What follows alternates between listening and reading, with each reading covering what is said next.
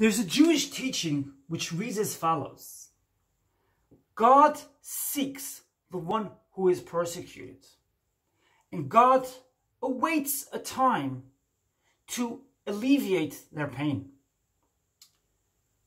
If you are in a situation where you have been victim to a person who has persecuted you, who has engaged in a means of attrition to try their best to smash you down to the ground, to level you, to make nothing left of you.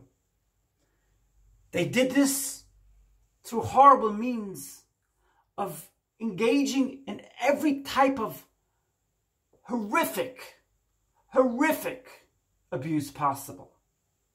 Whether it was through poisoning the minds of children, or whether it was lying to children, or whether it was through lying to the people around them. Don't worry. It might seem like today they have been successful. Don't you worry about that. God has time. God has patience. And I want to illustrate this with a beautiful story which was told by the famous Jewish sage, the Chafetz Chaim. The Chafetz Chaim says the following story. Before I tell you the story, I want to tell you who the Chafetz Chaim was. The Chafetz Chaim was a Jewish sage who lived up until the 1930s, and he very much believed in seeking out for those who were persecuted. He was always on the side of the victim. Now, if you read and you've seen my videos in the last few months, you'll know how much I tell you not to be a victim, not to remain in that state of victimhood. True. But very often we remain downtrodden and we fall back into the state of victimhood. And we fall back into the question of, God, why me? God, why have you done this to me? Why has the bully managed to engage in a means of attrition and smash me down to the ground? Why, God? Why have you done that? It happens to us. We fall for that kind of thing from time to time. And I always tell you, I'm imperfect. I fall at times. At times, I ask God, God, why me? I'm a human being. As human beings, we fall at times. We may have been conditioned to believe that if we said something one day, we must remain to that means of interpretation, of that means of understanding forever. It doesn't work like that. We are human beings. We will remain human beings as long as we are alive. Getting back to the story of the Chafetz Chaim, of the Jewish sage, the Chafetz Chaim, he tells the story as follows. There was a widow who had no means to pay for her rent. She turned to the landlord and said, I'm really sorry, I can't pay rent. She was hoping he would understand that she's a widow. She has small children. He would be understanding and forgiving. But unfortunately, this landlord turned to her and said, you have no means to pay for your rent? Get out!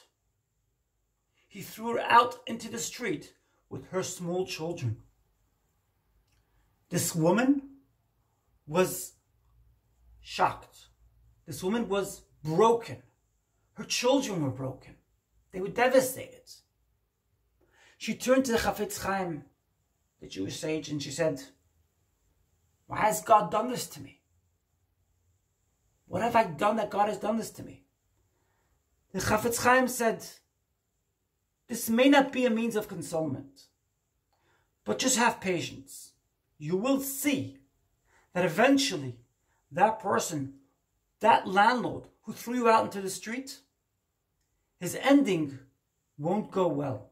He won't have a very nice ending. And a few years later, that particular landlord died in a horrific way.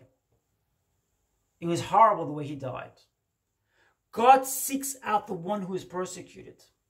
It doesn't say God only seeks out the one who is persecuted and he observes him exactly the way you do.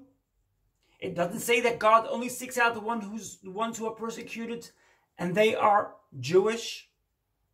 or Christian or Muslim or of any other faith.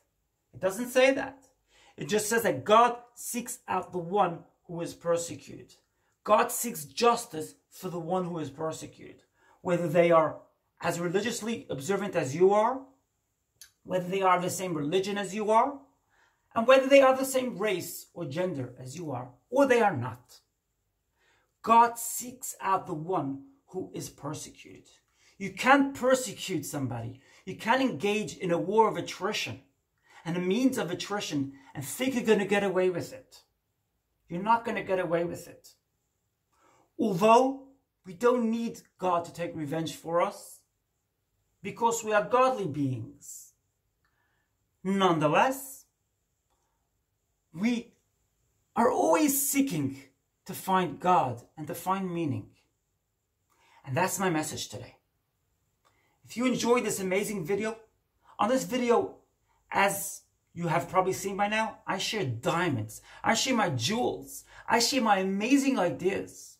On this video, as well as on many other videos, I share amazing, insightful, brilliant ideas which help you grow and ascend and find great meaning in your life. So if you enjoyed it, smash that like button. By smashing the like button, you help me share these videos further and further, and you help others find meaning and happiness and spiritual ascension in their lives. And why not drop a comment in the comment section down below? That also helps me share this message further and further and further. Thank you to Mike and Beth who have shared their beautiful comments in the last few days. Subscribe if you haven't already, and press that little bell notification next to it so you can see these videos daily as they come out. I look forward to seeing you in my next video. I love you.